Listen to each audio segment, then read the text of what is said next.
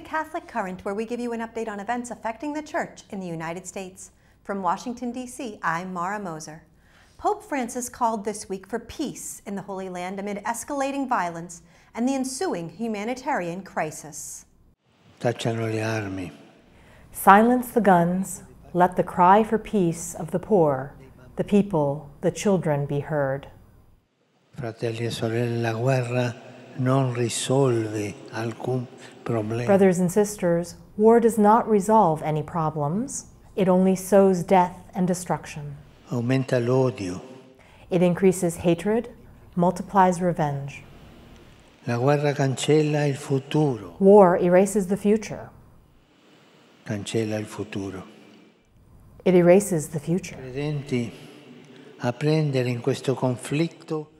I urge believers to take only one side in this conflict. Ma non a parole, ma con la preghiera. That of peace, but not with words, but with prayer, with total dedication. Pensando a questo, ho deciso di indire venerdì 27 ottobre. Reflecting on this, I have decided to call Friday, October 27, a day of fasting, prayer, and penance to which I invite, in whatever way they deem appropriate, the sisters and brothers of the various Christian denominations, people of other religions, and all those who care about the cause of world peace to join in. Cardinal Pier Battista Pizzaballa, the Latin Patriarch of Jerusalem, similarly called on people to fast and pray this week as a way we all come together despite everything and unite collectively in prayer to deliver to God the Father our thirst for peace, justice, and reconciliation.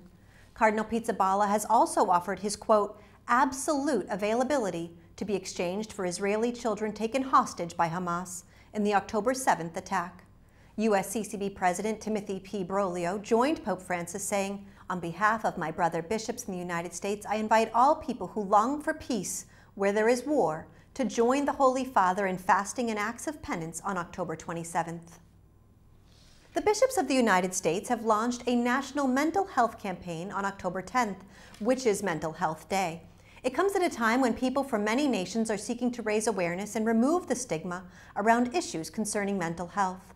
As part of the campaign, the bishops have offered a novena and mental health resources. Archbishop Boris Guziak, chairman of the Committee on Domestic Justice and Human Development, had this message to share. Please consider how the Lord may be calling you to help.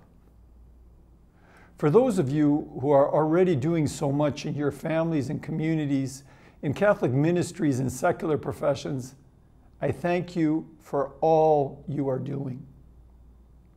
Finally, if you or a loved one is suffering from a mental health challenge, I want you to know we are with you. You are a beloved daughter or son of God. We are praying for you. We love you.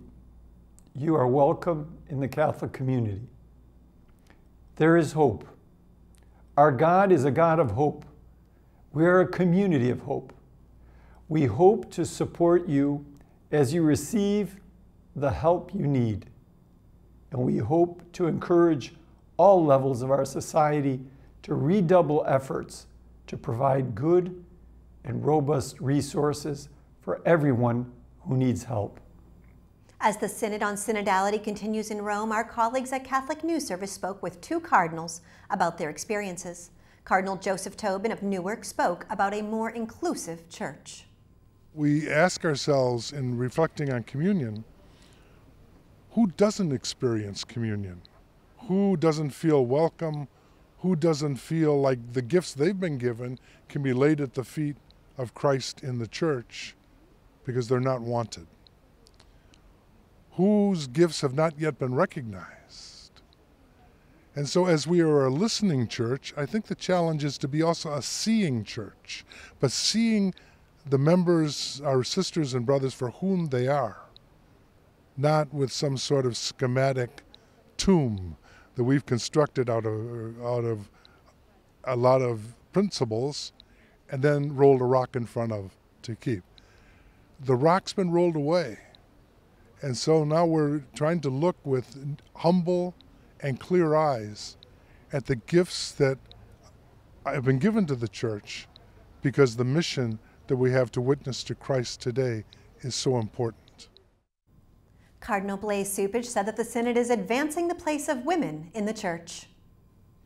The voices of women are being heard in this assembly of the Synod, and I think that is a paradigm shift for us in the rest of the Church to make sure that their voices are heard. Really, what it takes is not that we hold up women in a different way than men, but that we also recognize that each of us has the ability, because of our baptism, to stand in front of the community and speak our mind.